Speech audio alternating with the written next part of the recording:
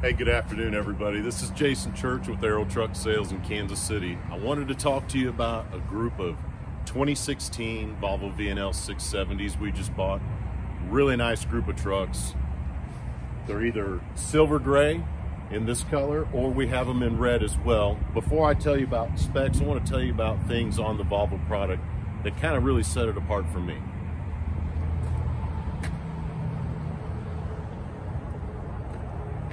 I like to start at the front of the truck, and when you look at this versus anything else, I really notice aerodynamics and no open spaces.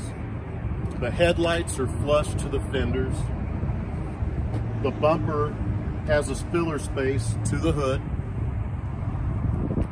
Chassis fairings, filler space, hard filler space to the door, the cab, and the sleeper.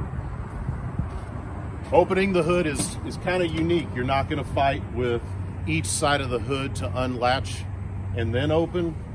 Under the steering column, you simply pull a handle, close your door, and let's pretend I'm at a fuel dock. I'm going to check my vital signs on my engine and fluids right now. Instead of going up front and pulling a hood, I'm just going to take 2 fingers and let it go.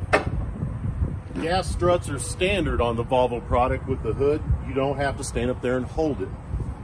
I am literally going to step in here, unlike any other truck, because the steering gearbox, this pitman arm, is mounted inside the frame rail instead of out.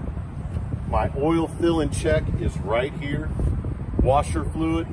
If this were a manual clutch truck, the hydraulic reservoir would be right here.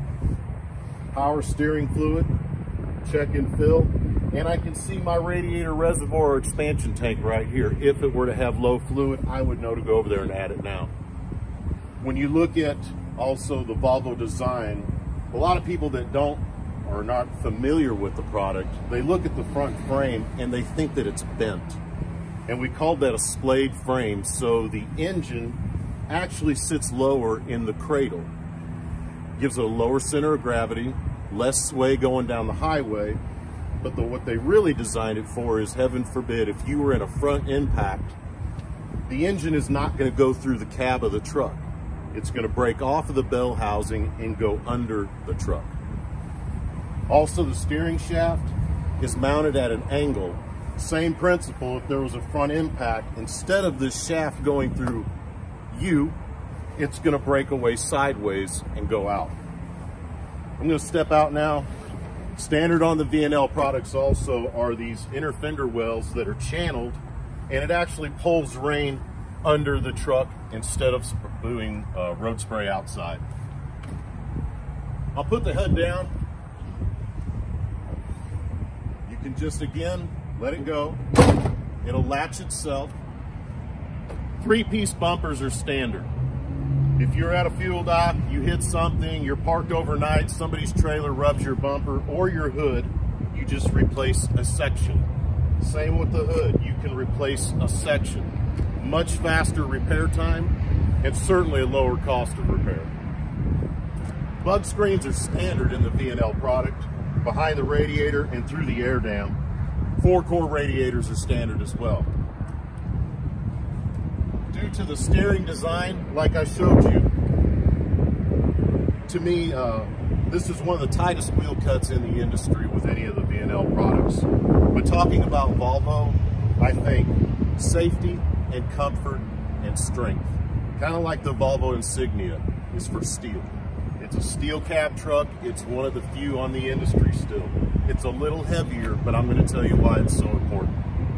Also, for the ride, to have such a short wheelbase, they have an incredible ride, and the way that they achieve that is their front spring design. It's a parabolic spring, and it's 56 inches. It's not multiple leafs, it's only 2, but they're very thick, so they're very strong, but they give very well going down the road. Standard chassis fairings on the Volvo have the same design. There's 2 latches that you can pull open. It'll drop down. I can release a clip and pull this entire piece off in less than 10 seconds. On the passenger side, you're going to have your Aftertreatment DPF vertical and your SCR box.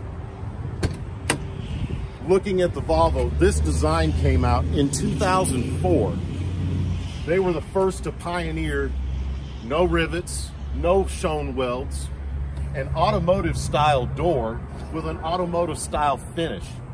Actual hinges like your cars today, dual gaskets, interior and exterior for less wind noise and just weather itself. When you close it, it's substantial. It closes and it stays closed. Also standard, both sides, any Volvo, sleeper. I have a hook I'm going to pull here and release compartments on both sides. The doors come up instead of you fighting it side to side in the wind. Again, a full automotive style gasket, a 1-inch thick insulation floor. Rubber is standard in the back. If there was a spill, it's very easy to clean up. As goofy as it sounds, if it was raining and I needed to get something out of here, I do have a little protection. Things that really stand out to me in the Volvo, I think of all of our customers, what is the most important thing? Driver fatigue, being comfortable, but more importantly, getting home. If something were to happen on the road, I want to give you an analogy. We know the front design, we know the engine breakaway, we know less sway and a lower center of gravity, but let's say something bad does happen and the truck ends up on the side. So it was on a rollover and it's sitting on its side. Looking at the back wall, if you notice all the lines and ribs in there, compared to most trucks that just have a smooth design and are aluminum cabs, it's kind of like a soda can. If you were to crush it, it crushes very easy. If you were to take a steel can, and here's my analogy, taking a piece of paper, standing it up and letting it go is just gonna fall down. But if you put one crease through it and you stand it up, it's gonna stand up just fine. If you have an aluminum cab with a smooth back wall versus a rigid steel on its side, probably a big difference on how things are gonna turn out. Rear cross members are finished on all Volvo trucks. There's not a bare frame that's jagged or the cheap little lights that hang down. They're finished very well. Huck bolt design through all of your trunnion, suspension, and fifth wheel design is standard. What I call staggered cleaning steps and a large catwalk and a real handle to get up to hook up your trailer, standard on Volvo. Like the passenger side, I can access the driver's side. Again, remove the clip, pull this piece away. My def tank is here. My batteries are in the same spot on every single Volvo truck and all three of my air tanks, primary and secondary.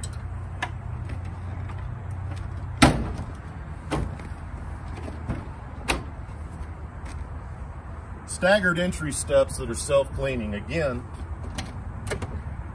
two real handles, staggered so I can easily get in with a 3-point entry. What we call an infinite tilt and telescopic steering column. Wherever I set this and I let off the handle, it's gonna stay. Okay, we're inside the Volvo truck now. Again, going to the tilt and telly. When I get in and I have it set up, it is very easy for me to get in. I'm gonna pull this down. My engine exhaust brake is right here. Turn signals. What I really like about the Volvo product is the onboard diagnostics and computers. I can go through this system and check engine codes, transmission codes, HVAC, lighting system, literally everything on the truck. And if it is throwing an active code on, especially on the engine or the after treatment, it will give me the code of what is wrong. So I can call ahead to a dealer and be well prepared and give them a heads up for what I need. Quicker time in, quicker time out, back on the road. The dash itself, to me, is a lot like a car. They're not small switches that have small writing or small insignias on them. It's very clear. Air slide fifth wheel, suspension dump valve, inner axle power divider lock, my trolley valve for my trailer. This particular truck, the HVAC is right here. I can control my recirculation, AC on and off, but this is an automatic climate control. I can just set the temperature I want and I'm done. Rear sleeper control is here as well. Kind of what I call a smart wheel. I can flash my headlight and tail light from here. My city horn and my air horn is here.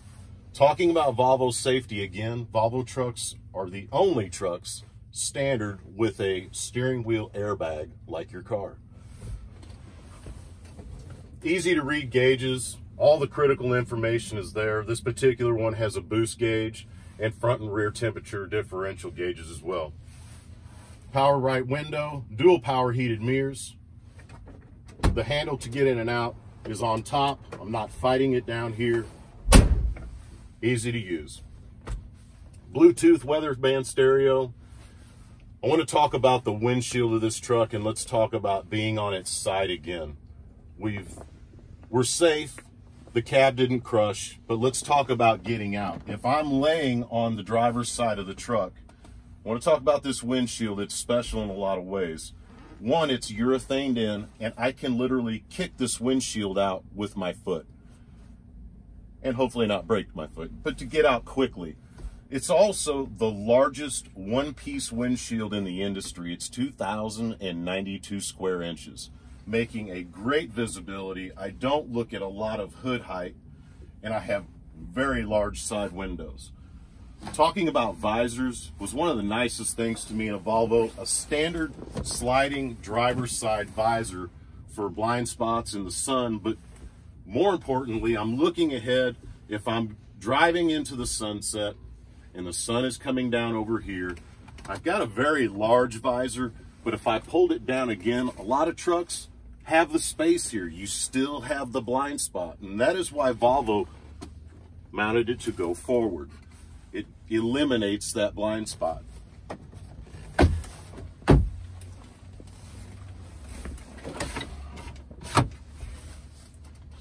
If I did need to access fuses or relays, I can pull this out, pop this up, and I have a full schematic of all the fuses and relays in the truck right here. Another thing very nice about the Volvo product is storage spaces. They've utilized literally every spot available. Cubbies with nets above the driver area, 12-volt outlets, blank switches if you were to add anything else, and you can mount your CB above or on top of the dash. Standard prep from the factory. Standard on the 670 also is a pull-out workstation or a little desk. This is an actual step that I can use to get up to the upper bunk. Clear HVAC controls, radio controls, dual vents standard on trucks, both sides. TV prep and microwave prep standard on this truck. A full-length shirt closet and a nice cabinet. Actually, this one has a refrigerator behind the driver's seat. Carpet in the back, nice for being barefoot, rubber up front, easy to clean. Arrow's acquired quite a few of these 2016 Volvo VNL 670s. They have the VD engine, 425 horsepower, what we call the XE package, standard with the I-Shift 12-speed tried and true transmission, dual 100-gallon fuel tanks, 3/4 chassis skirts, air slide fifth wheel, suspension dump valve, interaxle lock.